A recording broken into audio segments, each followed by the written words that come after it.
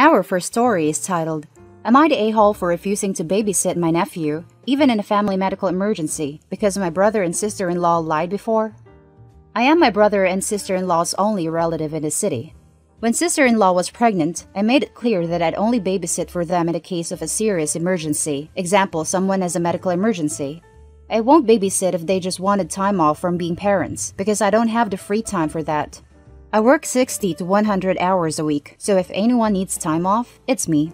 Last year, my brother and sister-in-law asked me to babysit on the day of an informal work meeting, a lake retreat organized by my company. Everyone is expected to go, and it's frowned upon if you miss it. They wanted to go on a date. I said no, I have an important work event. They continued to nag me about how they haven't gone on a date for so long. The night before that day, they called in a panic and said their friend Mike from the next city over had been in a car accident and I needed to babysit Nephew for a few hours so that they could go visit Mike. I reluctantly agreed, with the stipulation that they'd be back by 7 a.m. the next day to pick Nephew up so I could leave for my work event. They did not come back until 2 days later. I had to cancel on my superior's morning off, which looked awful. My brother and sister-in-law never responded to multiple texts and calls from me. Their excuse was that Mike's life was in danger and they were too busy helping his girlfriend. I accepted that, since I had met both Mike and his girlfriend at a party in the past and thought they were good people, but I emphasized that this absolutely could not happen again. Throughout the next 2 months, my brother and sister-in-law regularly used the excuse of aiding Mike in his recovery and needing to visit him in order to make me babysit my nephew. Mike's girlfriend's company and my company had a meeting 2 months after Mike's accident. I ran into her and asked her how Mike was recovering. Apparently, she had no idea he had been hospitalized. Neither did Mike. Mike had never been in an accident, and although brother and sister-in-law had gone to visit them recently, it was for drinks and bowling, not bringing them chicken noodle soup in the hospital. I confronted brother and sister-in-law, and they denied it at first, but finally admitted they had been lying about Mike's accident so that they could go on date nights. They claimed I gave them no choice since I would never help them out when they needed time together because parenting was so stressful and difficult and I had no idea, and it was just a little white lie. I made it clear that after this incident, I would never babysit for them again. And I've stuck to that. Yesterday, my brother and sister-in-law begged me to babysit for them because there was an actual medical emergency in sister-in-law's family. They even sent me proof of the relative's hospitalization. I still said no. They didn't care about betraying my trust, so I don't care if they can't afford childcare or if their relative is in the hospital. They said I was a bad aunt, needed to get over my grudge, and a petty a-hole. Am I the a-hole? That's the main story. Now let's jump to the top comments. Not the a-hole. They cried wolf too many times. Now they get to live with the consequences. Plus, family doesn't owe family free babysitting. If they wanted a date night, find a babysitter. Not the a-hole. Didn't just cry wolf once, kept an ongoing chorus for months. Never babysit again. Ever. I don't care if they are the ones in the hospital themselves. Anyone who wants to give you attitude about it can go babysit themselves. This Christmas, I think you should give them a nice book of children's stories. Be sure it contains The Boy Who Cried Wolf. Not the a-hole. They burned that bridge. They used a lie about the health of a friend to put their priorities above your own. They made you miss work and lied to you for months. They really expect you to do this? F that. They need to grow up, and if they weren't ready for the stress of having kids all the time, they shouldn't have had one. These people aren't just a-holes, they are bad parents. Who the hell drops their kid off to the person they've tricked into babysitting and then ghosts them for 2 days? This is what really gets me. Lying for months is awful, but not coming back for 2 days and not responding to calls or texts? I would have called the police to see if they had been in an accident too, because that is the only excuse for dumping your kids and ghosting on a babysitter. Not the a-hole. Has it ever occurred to them to hire a babysitter? Your time is too valuable, and you are not responsible for their choice to procreate. They are unbelievable a-hole for lying to you. Of course not. They wanted a free babysitter. Not the a-hole. Now for the second story. Am I the a-hole for telling my mother-in-law to have her own baby when she was hassling me about motherhood? My husband and I have been married for a few months, and people have started to ask us when we're planning to have a baby. Neither my husband nor I have any interest in being parents, so we've just been shrugging it off and saying, we'll let you know. This past weekend, my mother-in-law told me that she wanted a real answer and not an excuse. So I finally just told her that we have no plans to have any children.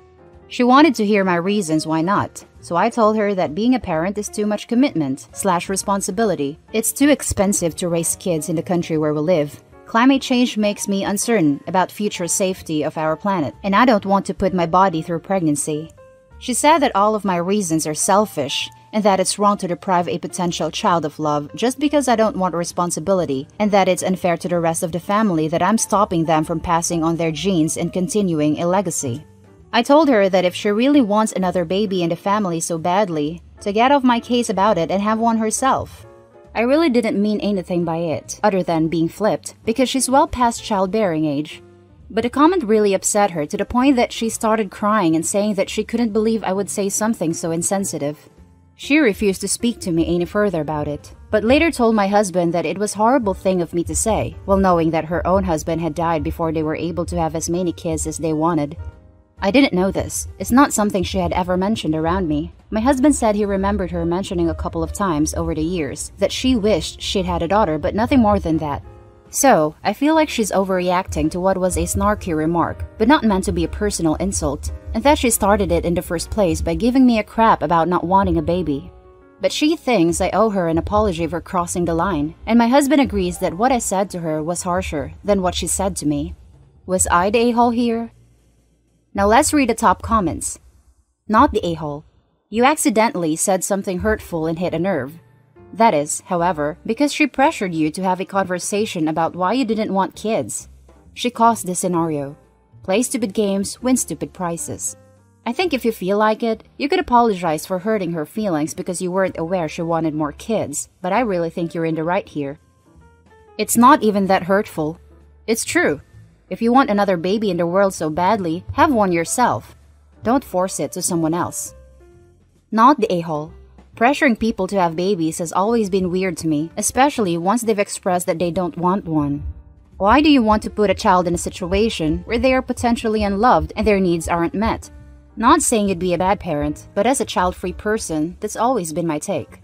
Also, it's freaking weird when people start asking about babies because my brain always goes, why are you concerned about how much sex I'm having and where my partner is busting? Invasive much? Definitely not the a-hole. She shouldn't have pushed it. Not saying you'd be a bad parent, but as a child-free person, that's always been my take. I'm sure that I would be a bad parent, honestly. The very idea of having to put my life aside for a baby makes me so resentful already. Not the a-hole. She can't really blame you for her projecting her past onto your life, especially when you didn't know her past. Knowing her past now, I'd say sorry I didn't know, but there are no apologies needed for your not having a child. That's your choice. Also, what the hell is a potential child? We're just imagining people that don't exist to be harmed by lack of love? Also, what the hell is a potential child? We're just imagining people that don't exist to be harmed by lack of love? Seriously, I don't even know what to make of that remark. And now for the final story. Am I the a-hole for not allowing my husband to be the entire neighborhood's husband? I have a weird situation. It's become very clear that my husband is the only man on our street. The rest of the houses are entirely women. There's a few single mother houses, 2 houses of all-female roommates, 1 single woman, and even a lesbian couple. I normally wouldn't care or even take note of this, but since March, it's like we're getting constant calls and texts. The number we gave when we moved in 2 years ago, just renewed last January, was my number. I am flooded with requests for basic handyman stuff like changing light bulbs, car problems, and dealing with toilets. He has helped people around the neighborhood before because he is a nice guy, and we are from a culture that assumes that men need to help out women if they can, even if they're not related. But with me being furloughed, he's the only one working and is less interested in extra stuff. But the tasks to do only take about 5 to 20 minutes on average, which I know because my husband makes me go with him because they make him uncomfortable. Even more gross than this is that these women are obsessed with him on a personal level. They openly flirt with him and literally offer themselves up if he's ever tired of me or wants something different. I have even gotten pictures of breasts from neighbors. While I love my husband and I'm attracted to him, he's not like a male model or anything, so I really don't understand why these women are fawning over him like this. One of the single moms has even asked him to come over and discipline one of her children, which is an absolute no. He's not comfortable with any of this and has asked me to intervene. I've tried talking to these women more casually to no avail. I set up a Zoom for just us ladies to try to get us on the same page. They told me that since it's now impossible for any of them to find anyone anymore, 2020, I needed to share my husband and be less selfish in regards to household maintenance requests. It's not even safe to call for maintenance, and I shouldn't ask them to when there's a safe alternative where they don't have to risk exposure. They also said that it was just harmless flirting because they're all frustrated and can't date, and that I wouldn't even be threatened by it if I was giving him kids. I've talked to my own family about this, and while they say that the women should be less forward, I should be more understanding about how hard it is for a woman to be alone, because my own mother was alone. Am I the a-hole for not just dealing with it? Now for the top comments of this post. Not the a-hole. These grown women should learn how to complete basic home maintenance themselves. Start sending YouTube videos to them instead of your husband. Seriously, especially crap like changing a light bulb. As a woman who live alone, YouTube has been my best friend. I can do most basic maintenance around the house and all sorts of DIY. I even built my own bed from scratch. I don't expect applause for any of this, obviously. But if I can do it from reading WikiHow and watching YouTube videos, they can too. I'd hate to be so dependent on another person that I couldn't change a light bulb. As for the flirting, Jesus Christ, they can F right off. Not the a-hole, but your husband is also way out of line. He's not comfortable with any of this and has asked me to intervene. I've tried talking to these women more casually to no avail. I set up a Zoom for just us ladies to try to get us on the same page. How did this suddenly become your job? Why are you setting up a Zoom call for all these women? Why are you filtering their messages and answering their calls? No wonder these women don't stop doing what they're doing if it's you who tells them to stop and not your husband.